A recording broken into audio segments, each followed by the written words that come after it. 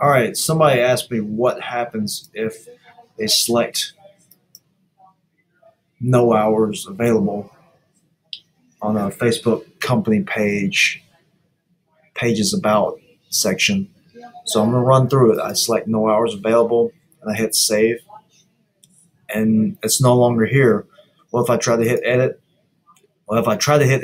I can't bring them back because that option is not available. Even if I hit see all information, it's still not here.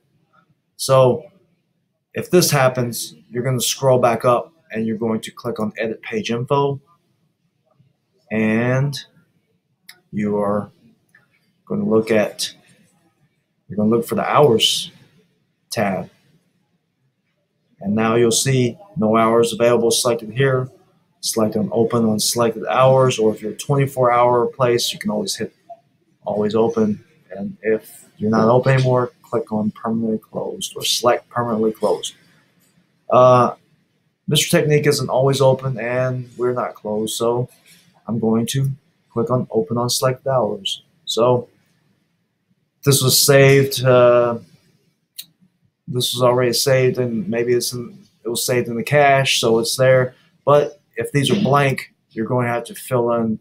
You're going to have to fill in your hours again, and you can just type in whatever hours that you are open. Our office opens at 10 a.m., so I'm going to type in 10 a.m. again.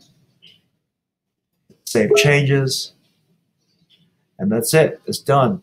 I'm going to cancel out this modal window. I'm going to refresh my browser, and ta-da, they're back on. If you found this video helpful, please feel free to comment in the comment section. If you're watching on YouTube, give it a thumbs up. Thanks again for watching.